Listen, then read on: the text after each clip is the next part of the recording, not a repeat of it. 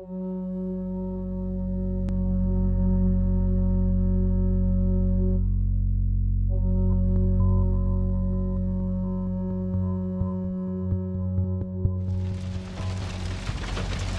heard of one home that was on fire. There's an LA City fire ship flying through the center of your screen. He may make a drop here.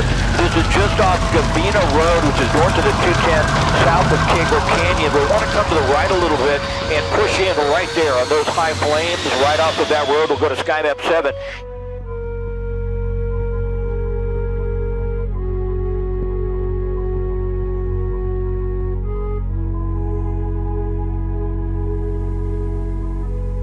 When you travel in the world, by foot, by car, or by bicycle, do you see a place and wonder, what happened here? Maybe all that's there is a broke down wall, a pile of bricks, some bug-eaten wood. But you know, people lived there. They had lives there.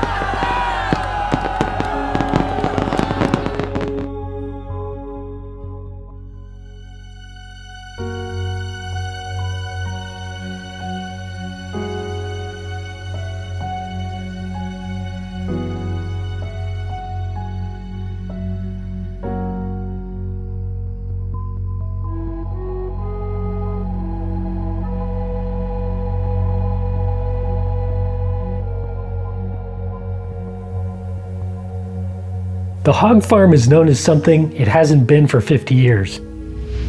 Up on a hill above a golf course in Sunland, there it sits, a decaying shell. You can see it from just about every street in town. It's always in the background, overlooking the faithful and the hopeless. In a town with evidence of repurpose. What is its repurpose?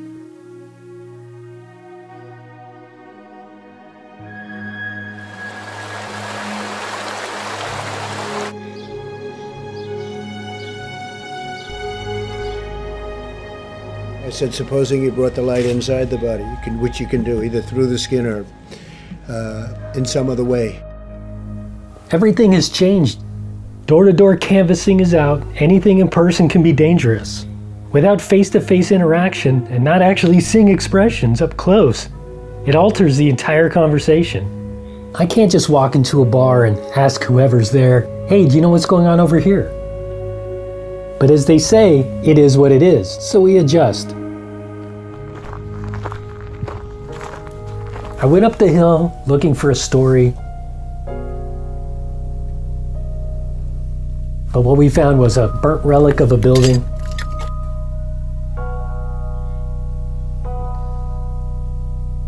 Online research has revealed that the Tongva refer to this place as Tujunga, or Earth Mother. Francisco Lopez was given the land after accidentally becoming the first person to find gold in California.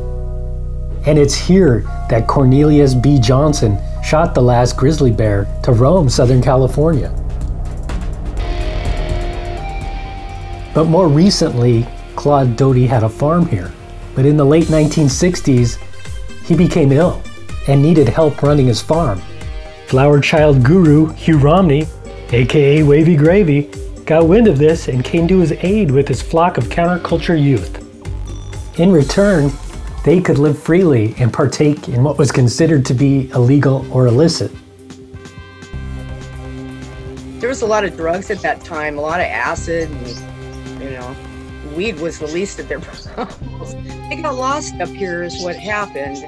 Somebody sent them up here for some reason. There was a lot of, you know, I'm sure there was a lot of weed and there was a lot of bathtub prank. And no sooner than Hugh and company were there, they packed their magic bus and hit the road. They even took the name as they christened themselves the Hog Farm Commune. But what happened to the farm after they left? Nobody wants to talk about it. Maybe it was the rumors of swingers parties in the Dome. Those who knew and took part didn't want to conjure it back to existence. I guess better to leave some things in the past. Years go by between significant events on the land. decades even, until 2017, when the Creek wildfire took the area and 63 structures in total. I was on my way to work that morning for just a typical day of work, and I heard the radio traffic. Our resources were heavily already engaged in the fire and had already been dispatched. So the fire was raging out of control. While we were down there, visibility was difficult. Ash and smoke was being blown everywhere. Not only did we have that fire raging, but we also had an incident within an incident where one of our dozers rolled off the hill and injured one of our dozer operators. So it was a significant incident with potential for up to 2,500 homes to be destroyed. As you mentioned, the hog farm, which I am not familiar with, was in the footprint.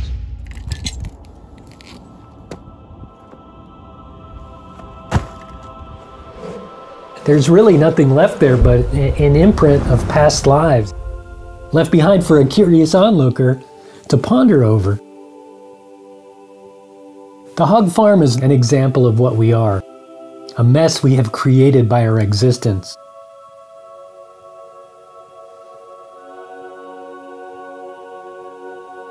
Are we the hogs on the hill?